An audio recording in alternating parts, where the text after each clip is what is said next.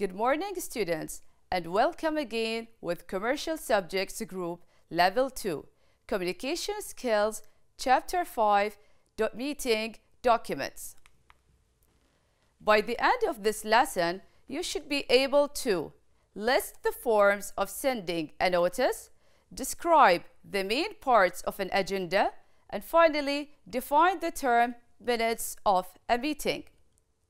Let's start with an starter activity or engaging starter. Read the advertisement which was published in one of the newspaper.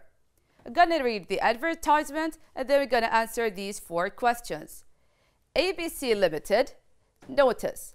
Notice is hereby given that the 22nd annual general meeting of ABC Limited will be held at Awal Hall in Gulf Hotel on Monday, 20th May 2019 at 10 a.m. to transact the business set out in the notice convening the annual general meeting, which will be sent to the shareholders along with the explanatory statement under Section 173 of Companies Act 1956 for ABC Limited.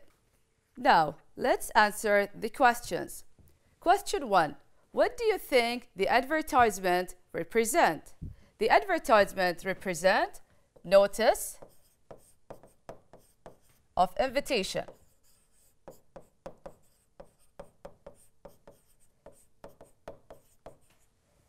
Question 2. Who is the sender and receiver of the advertisement?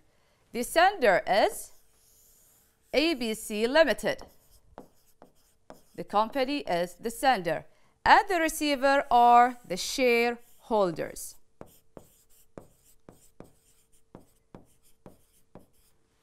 Question 3.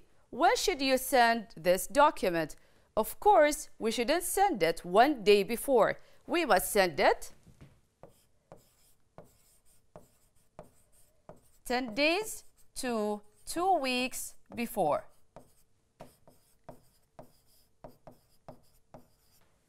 Question 4. What are the important things that you should consider in this advertisement? Of course, when we're going to send the notice, we should tell them about the place, the date, and the time. These are the points that we have to consider. Now let's start with our first objective. Notice. What do I mean by notice? Notice is any form of communication sent to the members of the meeting to inform them about the time, date, and place of the meeting. So these are the 4 important things that we have to consider when sending a notice. This is a sample of a notice. Let's see it together. 2. To whom we're going to send this notice. So to, we mean by it, the receiver. From, who sent this notice? So from the sender. The date, please concentrate here. On the date, look at the month. It must be in words, okay? You shouldn't write it like this.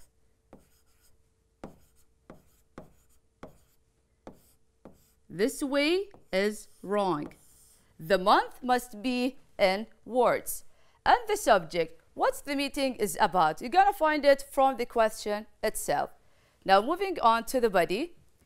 Please be informed. This one, you must write it at the beginning. Please be informed. And then you're gonna write the other criteria, which are the time, date, and place. So please be informed of our meeting scheduled on Sunday, 27 March. So here they mentioned the date at 10 a.m., the time, and the conference room number 2. And this is the place. And here they tell them meetings about what? The meeting will discuss the new trying programs that will be held in BIBF next month. So this is sample of a notice. A notice is to inform the participant about the meeting, and it could be in the one following forms. Now, what are the ways that I'm going to send the participant, tell them about the notice? I can send it either written, I'm going to type it and send it to them, or through press, which I mean it by the newspaper. I'm going to put the notice in the newspaper and they're going to read it. Or by bill posting, by the post office, or door-to-door handbills. Direct, the postman will go to their company and give them the notice. Or by the notice board. Notice board can be used also inside the company. Instead of making copies of papers, I put it in the notice board and the employee will know about the meeting. And the last way is through broadcasting, which you mostly know how to use the broadcasting. Let's move on to our second objective, which is the agenda. What do I mean by agenda?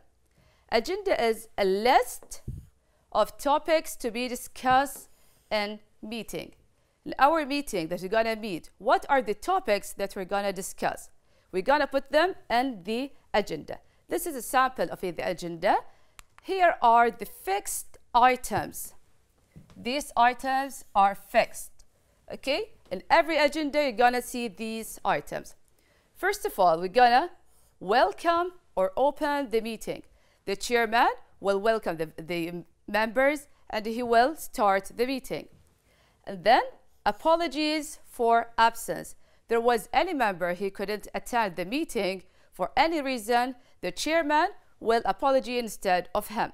Let's say, for example, one of the members couldn't attend because he had another meeting in another place. So he'll say, for example, Mr. Muhammad couldn't come this meeting because he had another meeting. Number 3, approve minutes of the previous meeting. Here we have minutes. What do I mean by minutes? We're gonna know it later on. In the previous meeting, they discussed some topics. So in this meeting, they're gonna get the approval from all the members. Did they approve on this discussion or no? And number 4, matters arising from the previous meeting. As we know, in the meeting, they come with discussion that need to take action. They want to see the follow-up. How did they do? So in this meeting, they will see what actions have been done with that point. Number 5, a list of specific points to be discussed. These points for today's meeting. Okay, these points for today's meeting. What are today's points they're going to discuss? They're going to list it here. And then, any other business or AOB.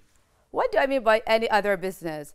Let's say, for example, one of the participants, he wants to say something but not related to our topic.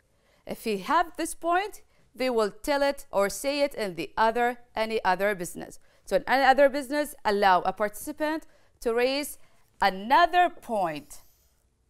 You see with me? Another point, not related to our meeting discussion. And then arrange or announce details of next meeting. If we're going to do another meeting, the chairman, before the members leave, he must tell them that, for example, next week we're going to have meeting at 10 o'clock in conference room number 2, for example. Moving on to our last objective, which is minutes. Minutes. What do I mean by minutes? Maybe when you hear the word minutes, you will see the minutes and the time. But here it's different.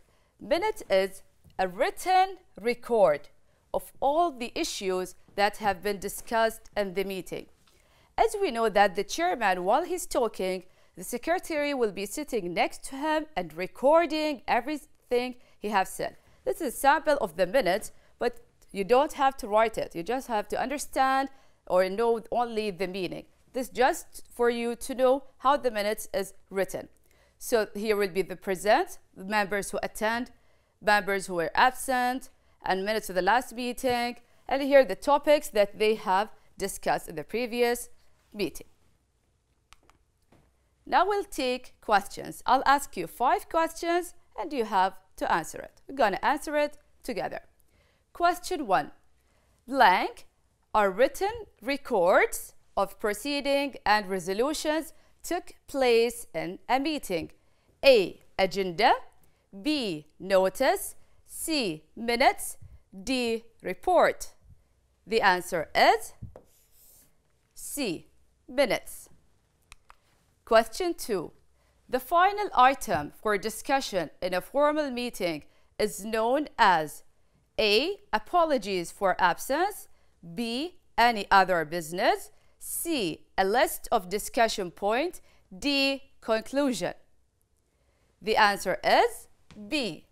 Any other business. This will be the last item in discussion. Question 3.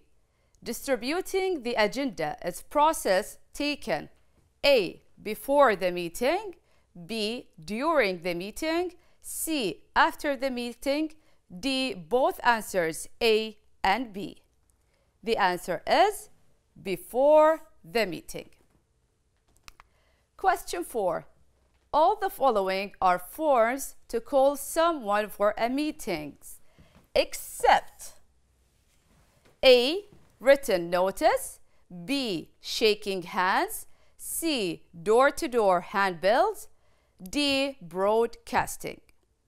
The answer is B. Shaking hands. The last question is, minutes are prepared after the meeting. True or false? The answer is true. Thank you for listening, and you can find the lesson on the EduNet and on the website of Ministry of Education. Wish you all the best.